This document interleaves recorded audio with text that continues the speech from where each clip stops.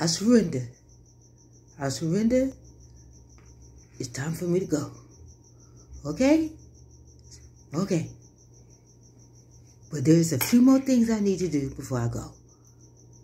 There's at least 100 people I need to pardon. And I don't know, I can't tell you who all they are, but it's going to be a rapper, maybe R. Kelly. I don't know. I would have pardoned the guy that just died today, Phil Spector, but he's already gone, so I don't have to pardon him.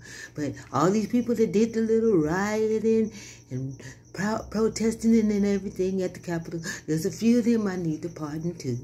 So I have to do my last little thing of heroism, so I'm going to do that before I go. They don't look like they're going to give me a big old send-off like I deserve.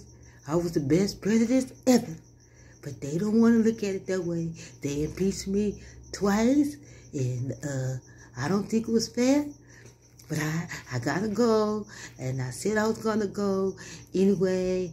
I'm never going to concede, but since they impeached me, there's nothing else I can do.